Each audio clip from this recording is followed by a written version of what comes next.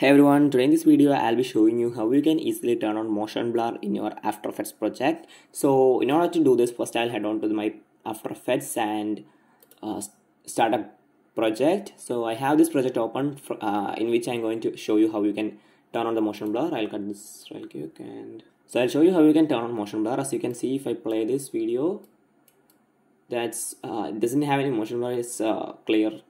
It's so clear. So in order to add the motion blur, what you'll have to do is first come on to this section right here in the top, and then you can click on this option with these circles, and you have to turn it to the blue color.